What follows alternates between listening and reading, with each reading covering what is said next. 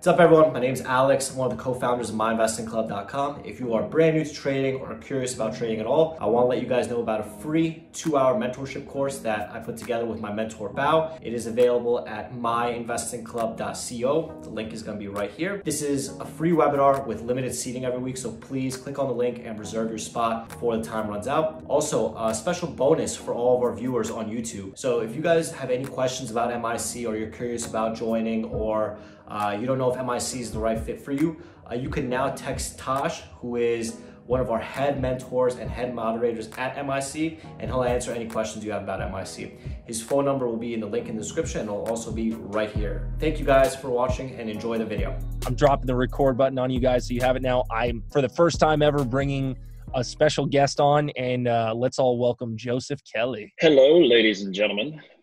I'll be your entertainment for this evening. He does crazy things, man. He does crazy things. You just got to pay him enough. Joe, dude, let's talk about that Tesla trade, baby. Let's talk golf clap. Oh, shit. That. Well, so Funny. What we do each week, guys, with this is obviously we're here to answer your questions. We're going to free talk a little bit as well. We're going to talk about things that ran today, man, especially what happened with Tesla. It's just too good of an opportunity not to bring Joe on, specifically because he traded it and Alex traded it and killed it. But if you guys have any questions, write them down here, and me and Joe will also answer live. So, Joe, how do you want to start this thing, man? Should I let me explode this Tesla chart real quick. Bro, we got to talk about this shit and how the hell I missed it, man. I'll tell you how you missed it. Focus on It's things what- like V-Bus. The big thing this morning, and I was telling Alex this is this is what he didn't talk about in the YouTube live for anybody that hasn't watched it. It was I think me and Brian both were chatting with him separately, but me and Brian trade together, and Brian and Sam trade together like almost every single day, and we trade very similar stuff, and we all they have a bigger risk profile than I do. I got 2 kids and a wife and a house. So, I'm not taking as much risk on as they are, but we all trade the same stuff. And well, I'll tell you what, man, if you made $3,000 today on little risk, that's still sexy, man. That's still really nice. That's the point that I was going to make with options is people are afraid of options, as they should be. Because if you're dumb and you go trade an option, rather not dumb, ignorant. If you're ignorant about options and ignorant and not in a non-insulting way, it just means you don't understand it. If you don't understand options and you want to immediately go, oh my God, I can make so much money. You're going to get smoked because you don't know what to trade. Like today, I sent my P&L to one of my little buddy groups like that I've known for a long time, and I was like, yeah, long road. I said some inspirational shit or something like that, and I was like, a lot of hard work went into this, and really all it was that there was an opportunity, and I knew there was an opportunity, and the reason why I like options is because I can predefine my dollar risk. And here's why I don't like trading the equity on Tesla. Like, bless anybody's soul that trades Tesla stock itself, because it's so volatile. It's so literally volatile. In 1 or 2 minutes, you're like, all right, I'm just going to buy 10 shares. That's not very much. I mean, that's like $7,000 maybe, if it was like back at 700, and then you get a candle like this shares to the upside. Yeah, exactly. 10 shares, dude, you're done. You're like lit. But if it turns and goes the opposite direction, it can go 50 points against you in 2 or 3 minutes, and the spread is $2, $3, $4, $5 a share. Like, if you buy on the ask and sell on the bid, you just lost $100. Literally, and it's like, and so the puts, or the options rather, they were very liquid, and it doesn't take a lot of rocket science. Pull up FinViz for me, yeah, and I'll show you. I love FinViz. We'll talk about.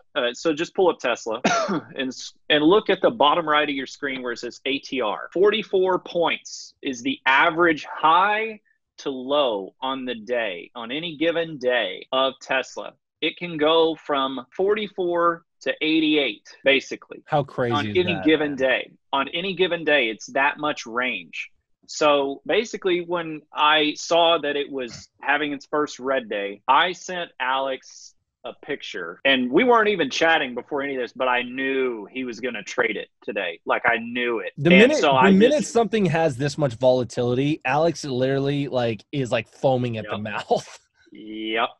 And this is what I sent Alex during pre-market, and I'll just post it there in the chat. It was funny, man, because like me, Bao, and Alex are obviously in a chat. We just make sure that everything's copacetic with the room, and just obviously we're all kind of trading accountability buddies with each other every morning, and we were devising our game plan on this, and I haven't seen Alex this horny or excited for a trade in literally a year. He was so unbelievably excited for this trade today. Yeah. I was like, dude, I knew he'd at minimum walk out with a 30K win. I just fucking knew it. So when he pulled 100, I was like, damn, bro. Yeah. I go, you were that horny for a trade. God damn. So that line right there was the line I drew. And if you can see it, you can see that there's the previous closing price up there in the top corner is 887.06. So that's the previous closing price. So we were red on the day. And this is just simple technical analysis. And you have to put yourself in the mind frame of people because here's the reality of what happens. Day one, it runs. Day two, it gaps up insanely. Gaps up like 150 point gap up almost, or 100 point gap up. I mean, massive move. And so that's day two. And we run all the way to 960, right? But even though we had that big panic candle, longs are still very much in the money. Although fresh blood that was buying into the close, like some chat rooms were posting on Twitter, I bought it into the close and then they got smashed. But what is their mentality? Day one, it gapped up huge. Day two, it gapped up huge. Day three, hell, what are the chances it's going to gap up huge? Might as well try it because they're late to the game. They chased it. They're late to the party. So in my mentality, because me and Alex were talking, and he was like, bro, this has to bounce. It needs to bounce. I want it to bounce. And I said, dude, if this bounces, shorts are fucked. Yeah, honestly. I said, no. I said, it cannot bounce. If it bounces, shorts are in trouble.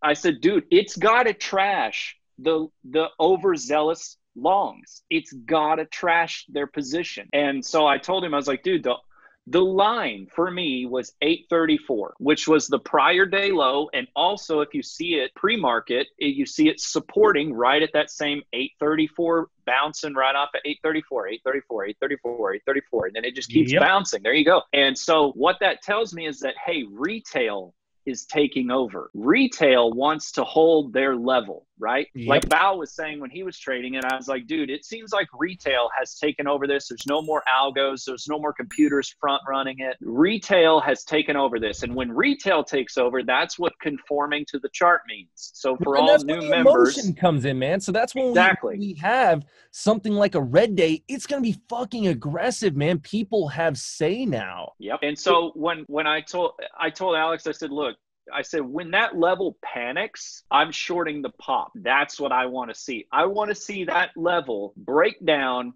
kill longs, make them worry.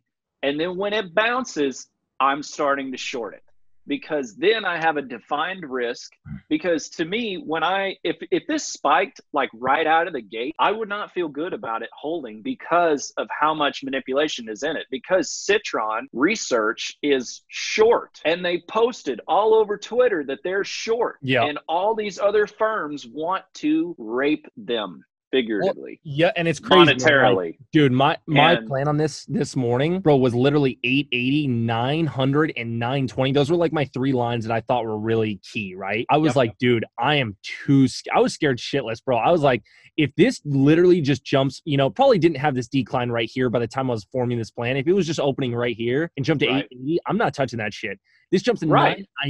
I need this shit to be overextended because, dude, like longs are still in control. But here's the thing. It's like you said, man, it's like day one, you know, obviously there's a gap up and then we have a huge run. Then day two, dude, there's a huge gap up and then they're just momentum. Like the thing I like to think about on these multi-day runners is, yeah, not only bag holders, but dude, if you throw a ball up in the air, inertia, momentum, dude, this is gaining strength. This is literally like there's no baggies in sight. Sure, yes, on a general concept. And then when this turned, man, I knew that there would be some form, but even still at 920, I'd be shitless, man. I'd be scared shitless. So like, yeah, you needed this kind of weakness because this is the first day, man, where we had some gap down, dude, and it just failed follow through all pre-market. And by the time it opened, honestly, dude, I was contemplating a short near like the 860s. It just didn't bounce enough for me, man. So I'm glad you guys caught this shit, but I was still a little bit on edge, man. Yeah, Medi. Yeah, Alex probably traded like 100 contracts to make that much. So yeah, he probably had a lot, dude. I would imagine. Dude, PM him, man. PM, he'll tell you. He'll fucking tell you. Well, he doesn't know. He forgot. He would just kept buying. Dude, he was like buying. Alex's immunity to fear is probably like one of the most mind-boggling things I've ever seen in my life. Like, dude, I could do this for 90 years and still not understand how that kid, dude, Alex is 25 years old and can literally drop the house if he wanted to. Bro, what was the first question I ever asked you in freaking San Jose? I asked Tosh, the first time I ever met Tosh and Alex, the first time in San Jose, literally a year and a half ago. I'm trying to remember. First question I ever asked Tosh was, "That's a really cool camera. Where did you buy it?" And the second question I asked Tosh was, "That's a really cool porn camera. Do you ever use it?" The second question I asked Tosh was, "Why does Alex look so pissed?" And Tosh goes, "Dude, he's not pissed. He's just that's focused." right. And he said, Tosh said a year and a half ago, he said, he's so insanely focused when he has a goal and something to accomplish. He's so insanely hyper-focused that nothing will slow him down. And I'm telling you, the first time I met him, I saw it. I saw it. Thank you so much for watching our video. If you want to see more of our videos, please subscribe to our YouTube channel by clicking the button here. We do our best to post a new video every single day. If you have any questions about MIC or any general trading questions, please text Tosh using the number here. Also, stay up to date by watching some of our most recent videos right over here.